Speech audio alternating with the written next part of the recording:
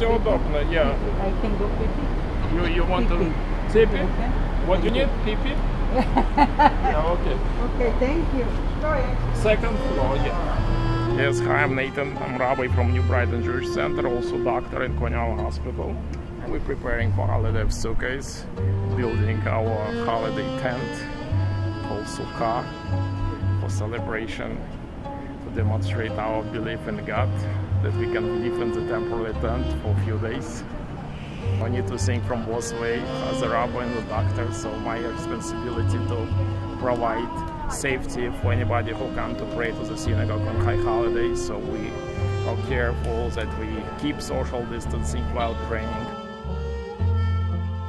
I think all challenges just make us stronger, so our prayers should be different too from regular prayers. When we have challenges, not like personal challenge, but challenge for everybody, and our prayers is not only for us, it's all for all world, because we believe that Rosh Hashanah is a judgment day for everybody in the world.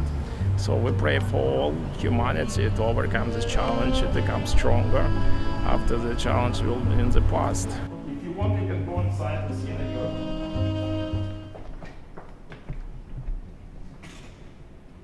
This is social distancing. You see, this is social distancing in practice. Usually we have 200 people praying here on Yom Kippur. The people come specially to say memorial prayer Iskar for their relatives, like for departed relatives. But this year, because have preference of people's safety, so we made it short. People came specially for prayer for like half hour, 20 minutes.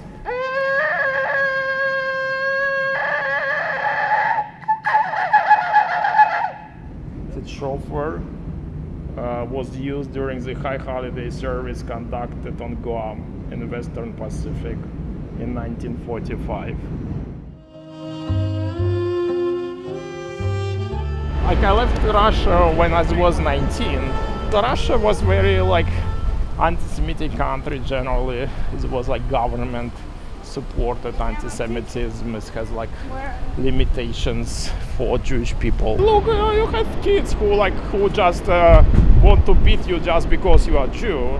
You don't think you see it so much growing in Brooklyn, and it's probably different, or treat you differently just because you're Jewish, which is really illegal in Russia, because officially it was countries that consider every nationality should be equal. But in reality, when this regime preach something, they're doing completely different things. They preach freedom, and it was much more one of most oppressive country probably in the world.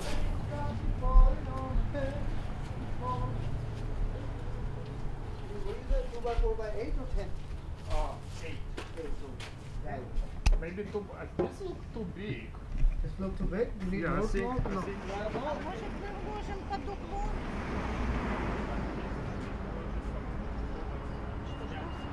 Do this, so sometimes I pray in a hospital, in a place where I sit with other residents.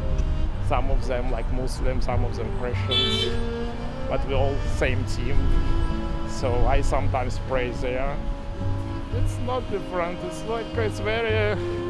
very easy to speak. It's especially now in the United States. We live in such an open society. You can believe in anything that you want, as long as you act professionally. Everybody is welcome.